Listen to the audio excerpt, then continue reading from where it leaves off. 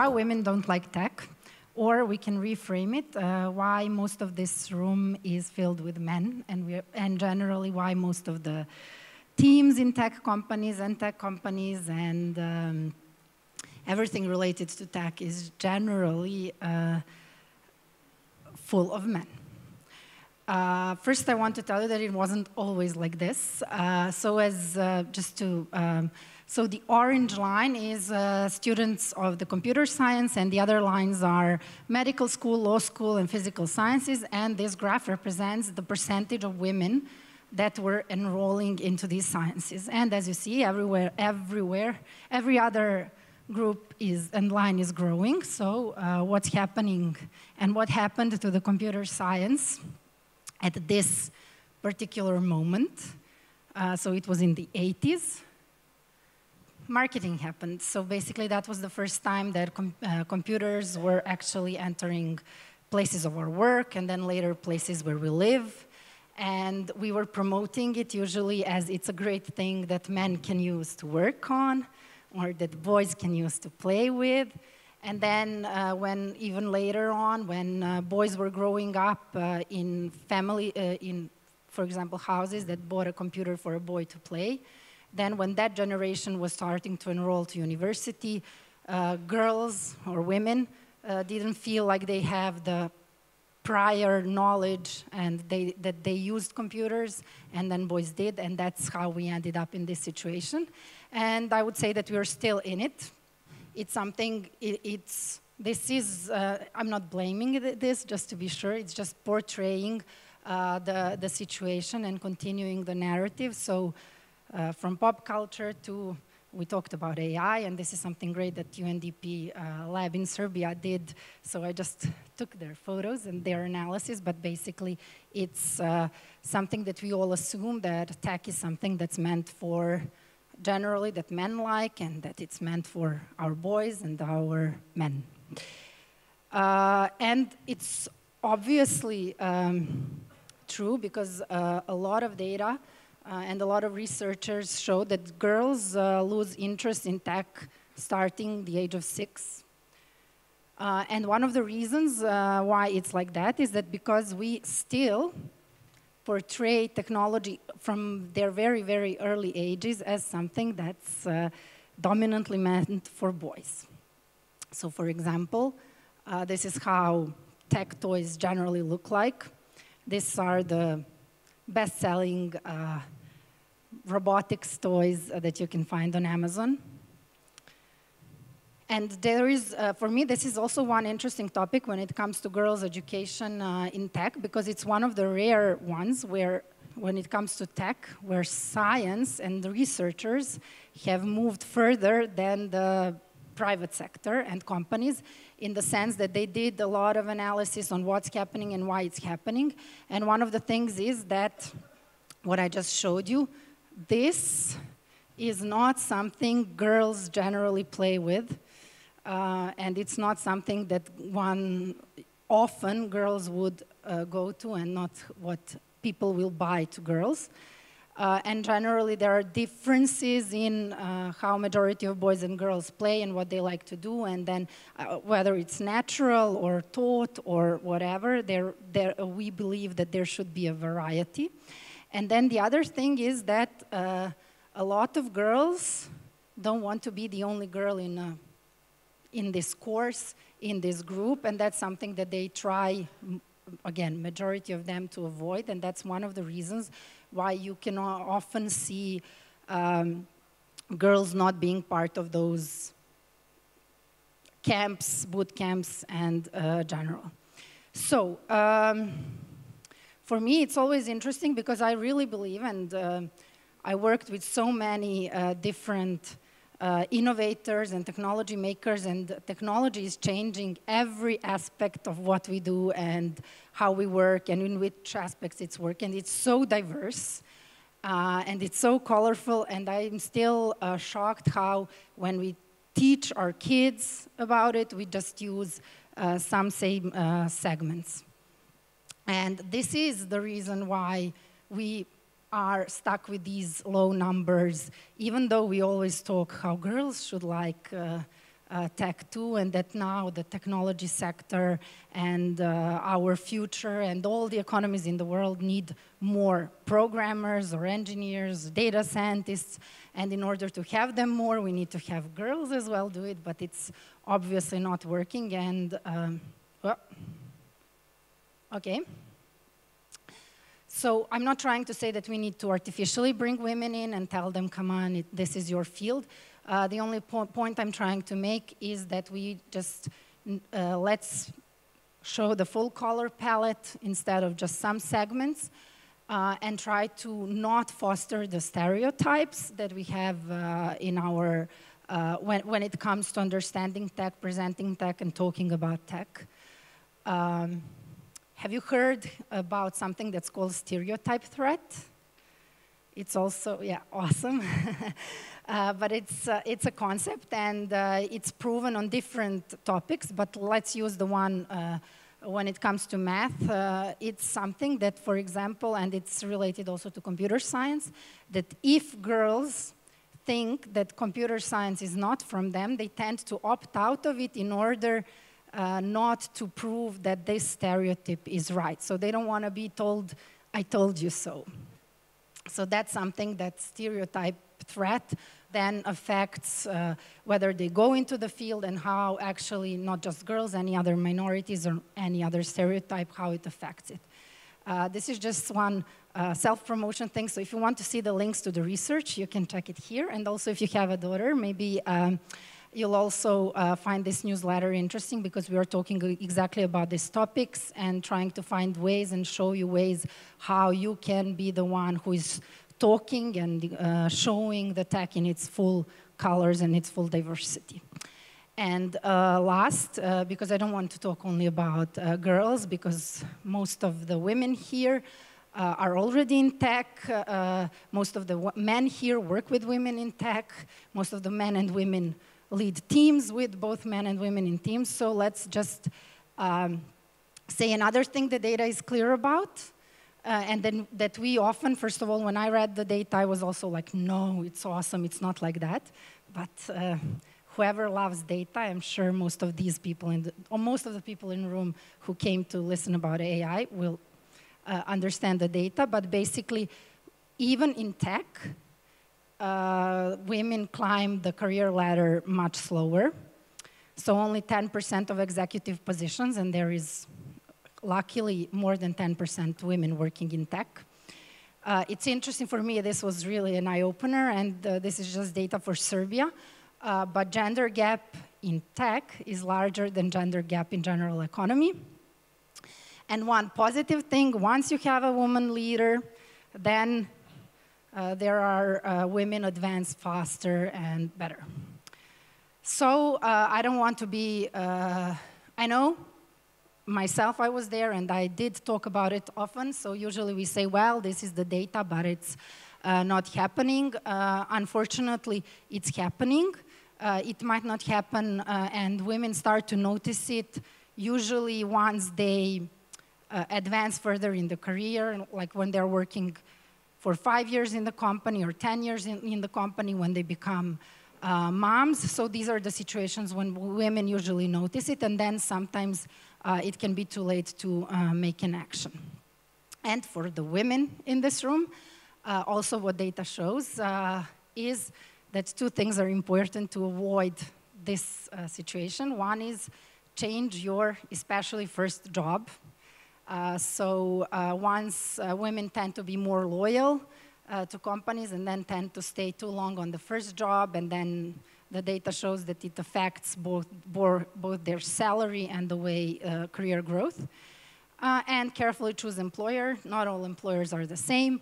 Some do care and do pay attention to allowing equal opportunities, and then some are boys' clubs. So pay attention where you go. Thanks.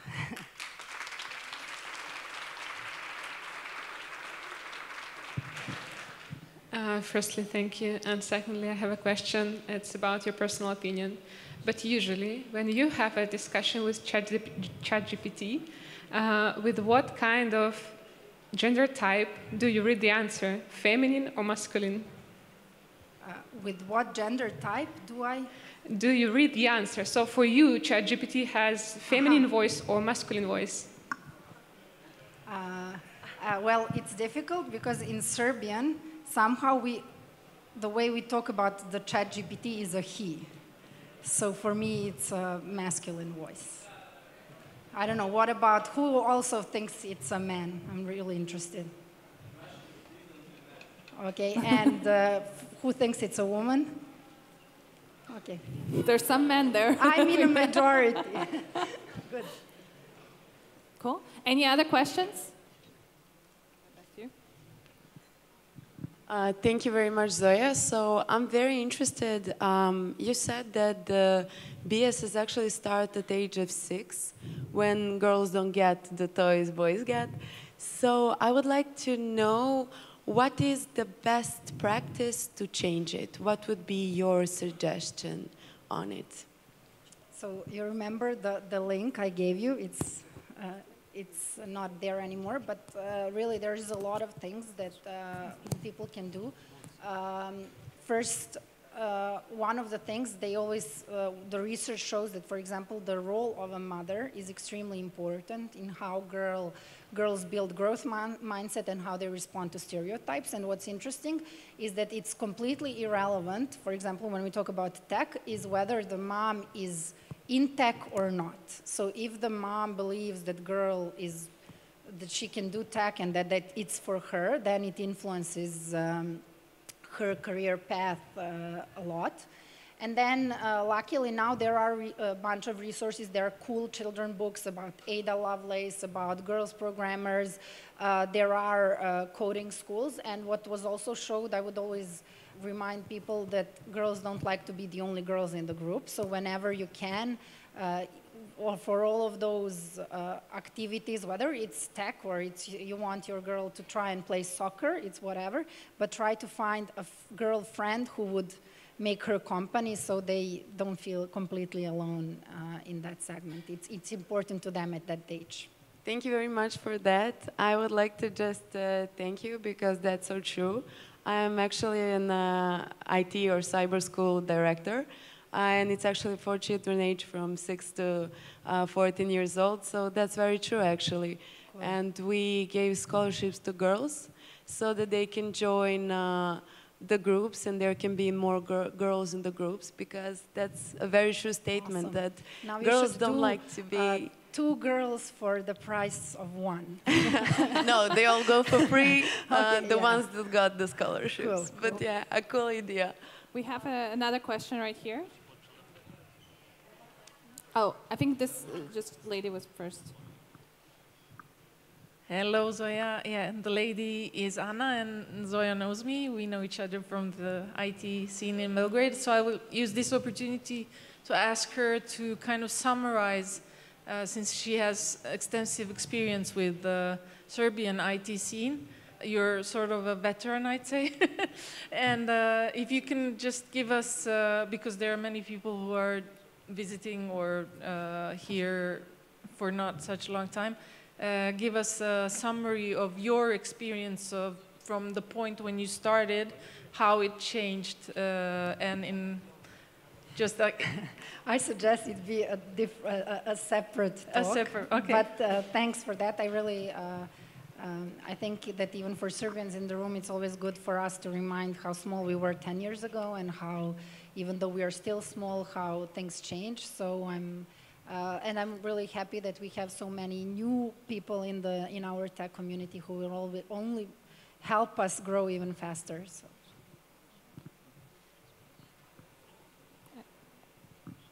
I think this is another topic I wanted something to say. So in Yandex, we have Yandex GPT, and in our Lisa we have Yandex GPT, and it's a female voice. So there is, for GPT, it can be a female. All right, we have also Marco. I think that will be our last question. We'll see. Last question. Make it a good one. Yes. I'll try. So there's a lot of jobs in tech, and in some areas like sysadmins, I'm yet to meet a female sysadmin. And for instance, in things like business intelligence, even data science, there's many more girls. Yeah. So I'd like just to get some comment from you about why the disparity. Okay, just one. Is it good? Thanks. It's hard. I think that you're absolutely right. There's different jobs in tech, and I don't think that everyone should program. Also, when you were talking at this panel before, what professions will be disrupted thanks to AI, I think programming might be one of them as well. So in that sense, I think that just being open to tech, to new technology, to what comes next, and understanding it. I really liked. I read it somewhere, but every job is a tech job, and it's really we are really getting there. So in that sense, I think it's really important not to lose women and girls on the way of us transforming and digitalizing everything in our economy. And then I also think that question that you asked about CSAT, for data science, I think in Serbia there's more women. I don't think it's internationally that much, but it's because we have so many women in math, and I think there's even research to show it's related to our communism past. Like we have a lot of women civil engineers, and we don't, unlike in America where it's 95% men. So in that sense, it wasn't that popular during communism, so we just adopted the Western trend. Okay, we have one final question for equality purposes. We have another guy question all the way in the back. We have to be fair today. Yeah, no problem. I thought I need to speed things up. Hello, everyone. Okay. Zoja, I listened to you in multiple events over the past couple of years, and your voice is very strong. Now, when I saw this topic, I never thought about this before, so I was like, all right, it kind of makes sense, but I want to know, how did you avoid all these stereotypes, even like probably 10 years ago when startups and tech wasn't even a big thing in Serbia, and then still yet you are here tonight talking about this, and obviously you care a lot, so I'm just interested, how did you as a girl and woman avoid those stereotypes and fall in love with tech and survive and build this strong voice that you have today? Thank you. Thanks for the question. I'm not sure I know the answer, but somebody did make me reflect on my path recently, and I think one of the biggest things is that I was supported during childhood, and I think it mainly came from my parents, that my voice is important and that I should voice my opinion, no matter how small I was. And I think that I was often talking, like 10 years ago, I can't even watch some of the videos probably, because I would never allow that myself, a version to speak the way, but obviously there was something in me that I thought I'm smart enough. So I think that's, and I don't regret it. I just think that it's, maybe I speak louder, and this is just a reminder that all of us do have something to say, and I think that I would really like that, not on this topic, but generally on all the topics that I spoke about, and even back then when I spoke about the tech and startups, I would have really loved if there were more people who were open to talk at that time. Cool. Thank you so much.